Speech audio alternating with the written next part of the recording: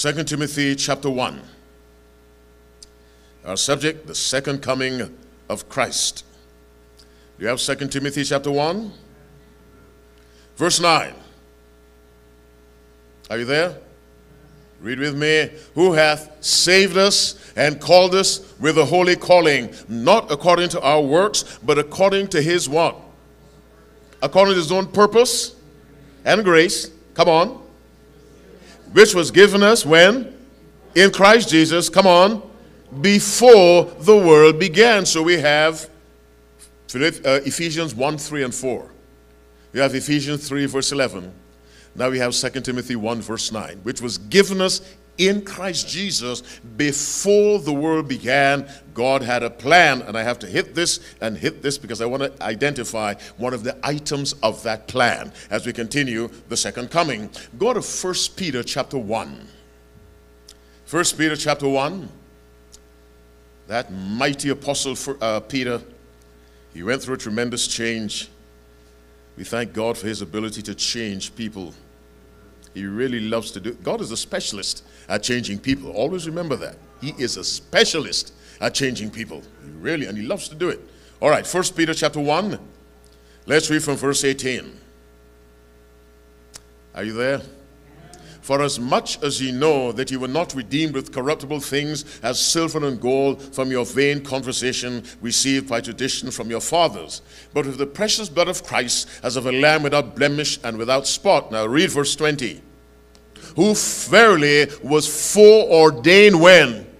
Before the foundation of the world.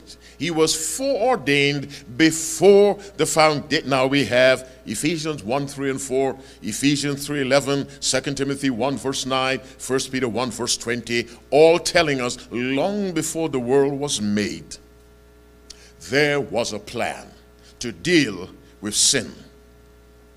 Part of that plan surely was that Jesus Christ would one day come back. He'd come the first time, yes, but he would also come back one day to deliver sinners from this world. All of that is part of the plan of salvation. Now notice the word plan of salvation, a plan. The plan of salvation included the coming of Christ.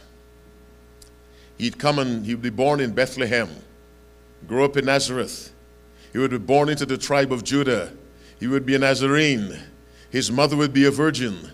He would seek refuge in Egypt as a child, or his parents. With all those details were plan of salvation.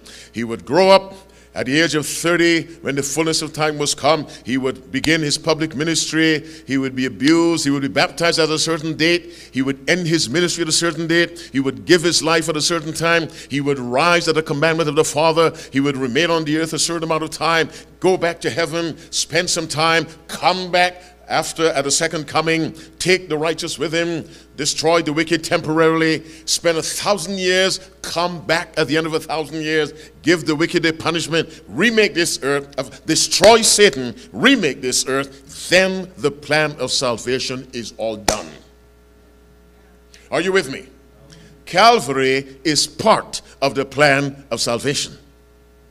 Until the devil is destroyed at the end of the 1,000 years, the plan of salvation is not complete. And this is taught to us in the sanctuary services.